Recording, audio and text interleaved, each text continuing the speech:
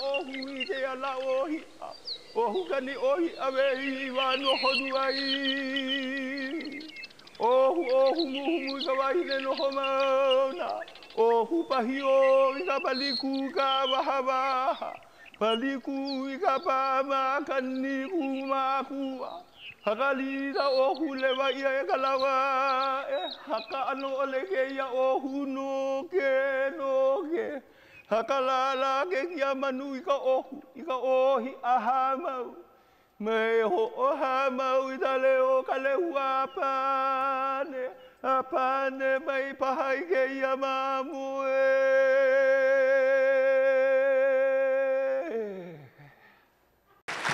Thank you. Certainly, if you have any questions, David will be presenting tonight at 7:30 in room 310. Sorry.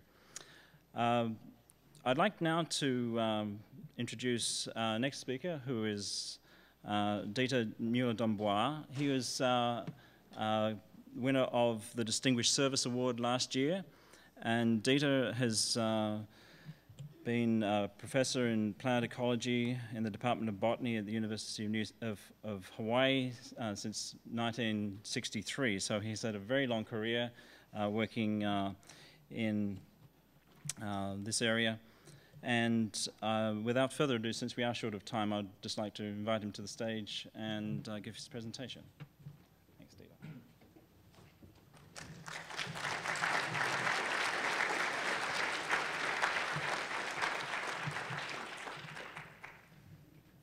Thank you very much, Chris, and thank you all for coming. For the past 10 years, last decade, I have been promoting an international program called PABITRA, Pacific Asia Biodiversity Transect, a network that goes through all Pacific islands that have some institutional connection and some budding researchers to work on biodiversity assessment.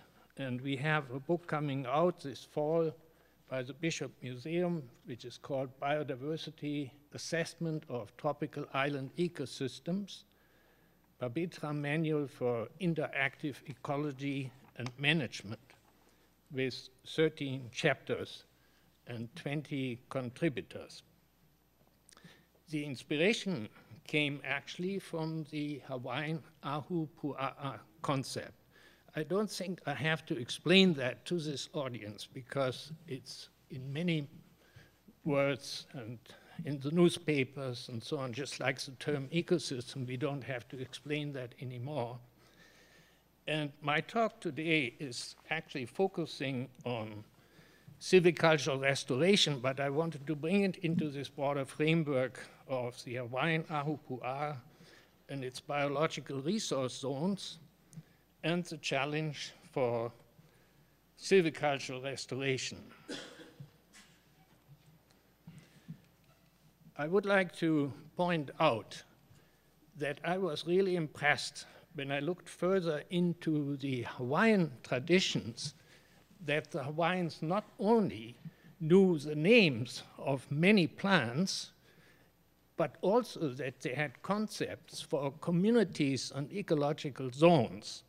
And a good example is the book by Handy and Handy, and I show here these terms that have been used by Hawaiians for certain segments of ecological zones. There is, for example, what you see here, the Makawawao crater. It's called a pico. That's a navel. And one can think about the importance of that for life. Then comes a zone which is called Kua Lono. Kua means distance, far away, also in history as well as in space. Kua Lono is sort of the broad back, and that is really the upper part of the shield volcano, which applies to Mauna Loa, Mauna Kea, and Haleakala in particular. But when we go further down, we come into zones that are occupied by vegetation. For example, Maukele, also called Wau Maukele, that is the area where the big trees grow, the koa trees. And then comes the zone, in this particular case, Wau Akua, which is a zone where the ghosts are, or we might say also where God reigns, and that is actually translatable into what we now call the cloud forest. Then comes the Wa'o Nahele, which is a general watershed forest of the Ahupua'a. Following down comes the Wau Amau, actually which means fern zone, but also Wau Kanaka in particular, where humans work, utilize the area and grow taro, sweet potato, etc.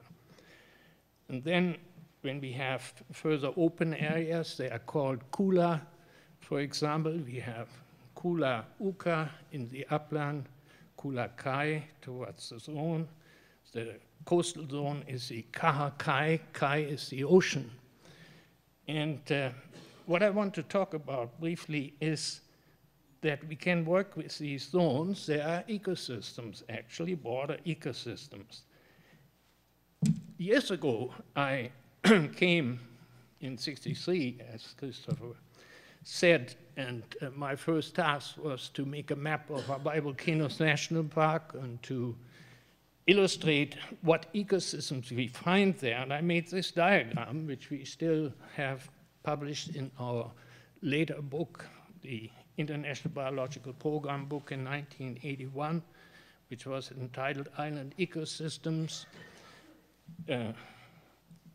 Hawaiian Community Development.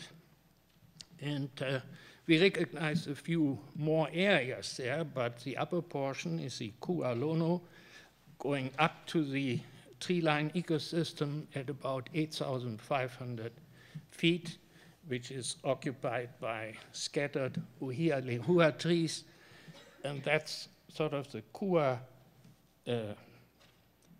hia zone, kua hiva zone, where small trees grow in scattered formation. Then we come down to zone 8, for example. That would be Maukele or Waukele. Actually, the tall, big uhia trees are growing there. Then we come to the Kīpuka-Pua'ulu, that's number 9, and then into the rainforest. So we have very similar but different terminology for it.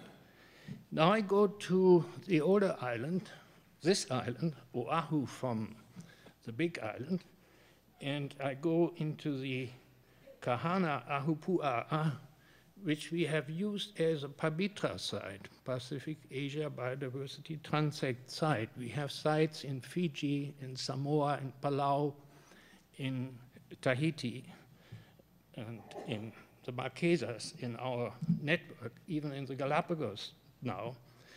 And the ideal of a site is the human support system as it was developed traditionally by the Hawaiians and very sophisticated and worked out. After first, they did some really wild exploration as well, shifting agriculture and so on, but as the population increased in size, they had to become stationary, and they developed this sophisticated agriculture with the lo'i, the terraces, and so on. I will just show you briefly pictures. This is an air view of Kahana Ahupua'a, which is just 45 minutes car ride from here. When visitors come, I usually take them there, and they would like to see something of our natural environments. This is not totally natural anymore. This has been occupied for a very long time. Perhaps the first people who settled there were coming 300 BC. So, but in 1600 about, they developed this very sophisticated agriculture with utilizing the stream, diverting it in form of auwais, little channels dug up, and developed this very high productive agriculture with low ease. You can see some of these in the center there from a distance, and that is how it looks now. It has been very much abused in the past by cattle ranching. The forest was burned in the beginning by Kaneohe Ranch Company, for example, who had a lease on it. There have been 4 different dissertations on it, and I summarized these in a publication in Pacific Science a couple of years ago. And it's very interesting how the ownership came from corporate ownership of this area, of the Hawaiians, to a single ownership by a lady called Mary Foster, who was married to the shipping magnate Foster, who is now the Matson shipping company. I also show here briefly, only because the time is short, the Ahu model that was put together by Luciano Minervi. In the top part, you have actually, definitely everybody knows the terms Mauka to Makai, or Makai to Mauka. In the Mauka area, you have the forest zone, the Wa'u Nahele, is the fringe area of the Wa'u Akua, where the clouds are hovering all the time. And then comes below that the Wa'u Kanaka, and then the Kahakai. Those are the more or less terrestrial systems, but then we also have 2 important biological research zones, which are the Wa'u zones. Actually, the Kai zone is not Wa'u, but Kahawai means the freshwater stream system. Muliwai is the estuary, where you have a mixing zone of seawater and freshwater. And then comes the Kai, the ocean. Actually, all these near shore belong to the Hawaiian biological resource zones to make living sustainable as it was at the time. There have been in Kahana Valley from 700 to 1,000 Hawaiians have been living there until Europeans came. And then big changes happened. So now to the silvicultural challenge for watershed restoration. Since I'm a vegetation ecologist and actually also a professional forester and forest ecologist originally, I'm very much concerned about silviculture, which is actually the application of forest ecology, or we could also say forest restoration. That's actually what silviculture is. It can be for commercial purposes, but if we are concerned here for silviculture, it would be primarily for watershed persons, definitely. And so what should we do? And I have a short formula. I've written a longer paper on that in Lionia, which is the journal of the Lion Arboretum. But I will summarize this briefly here. With regard to alien trees, one of the real culprits is the albizia tree, which was introduced by, unfortunately, Harold Lyon into the Lion Arboretum. And if you go to the Lion Arboretum, you drive over to Paradise Park, what you see there in the canopy is mostly albizia. And that's a very unfortunate development. In fact, the Lion Arboretum crisis in 2004 was partly related to the presence of albizia trees because they became dangerous for the people walking in the area. They are brittle and they break down. So I suggest delimbing. We need arborists for that. Thinning, leaving the nurse locks on the ground, because that was one item left out. The native ferns and trees often start on nurse locks. And if the seed is not there anymore, we can inoculate them with seed, and we need to have weed control until the trees get up. We have to do reintroduction of native key species, kīpuka style. By that I mean introducing tree ferns, 5, 6, 8 in a group, in a circle perhaps, fence around and monitor them, because those are the sites where ohia lehua usually gets established. Fencing is necessary, monitoring is a form of research that needs to be done, We also can do scarifying, which brings up koa in many cases, if koa trees are still around. And then we have to watch that the stream, the debris is removed from the streams and that the flow of the waters are restored. Here we look into the arboretum and see the emerging albizia trees, which are trouble, and they have been cut down. What to do with them? They should be actually cut into segments, maybe even split open to rot a little bit more quickly and to form germination sites for native trees. You remember the disaster that we had in 2004 at the Woodlawn Bridge? It was all due to debris piling up there and diverting the stream over into the property of the university, causing multi-million dollars of damage. So that could have been avoided by proper silviculture by keeping the streams clean. Well, it wasn't done. We need to have some action on this. Here's a picture of ohia seedlings. I will just make a couple of important points. They are coming up on the tree fern trunks, fallen or standing. Very often, if you want to look for ohia seedlings, look there. Here is a pocket on a koa tree where ohia seedlings are coming up. They are starting mostly as epiphytes, in contrast to when they start on lava flows.